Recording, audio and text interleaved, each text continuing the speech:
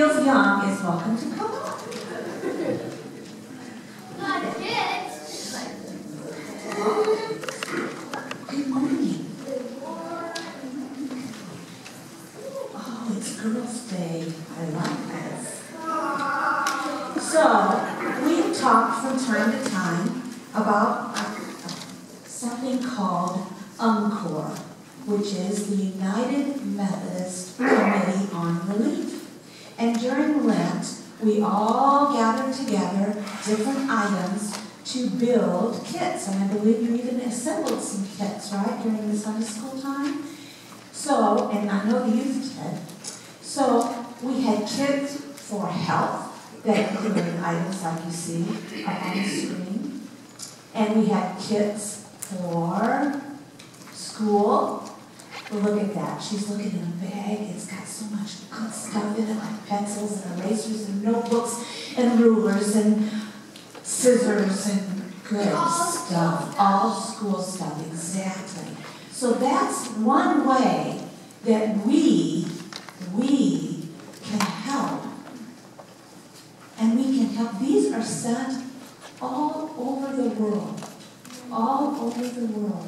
Not only just in our United States, but in countries far, far, far away. And children that you will never meet, that you will have an impact on, that you can't even imagine.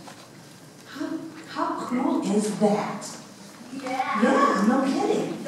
So love is an action word. It's called, what do you call action words in English?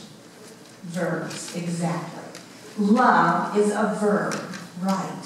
So the greatest love is shown when we put aside what we're doing for ourselves and doing something for others. And that doesn't mean that we should always never put ourselves, because the pastor's going to talk a little bit about that later. We're kind of doing opposite messages today.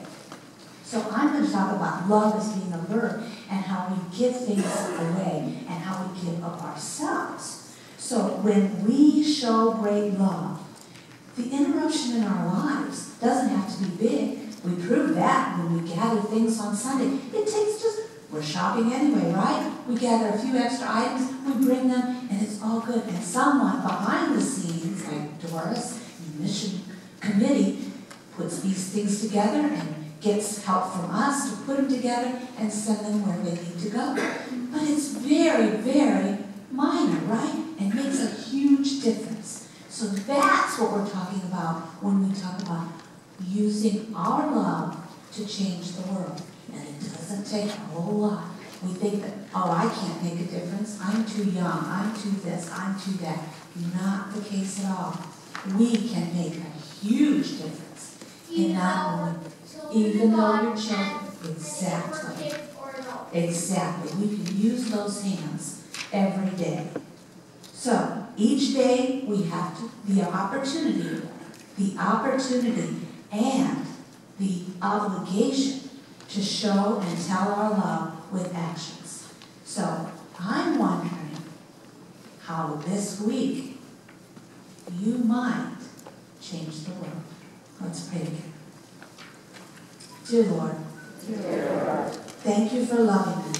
Thank you for loving me. Help me to show my love for others. Help me to show my love for others. By putting aside my wants. By putting aside my wants. When someone needs me.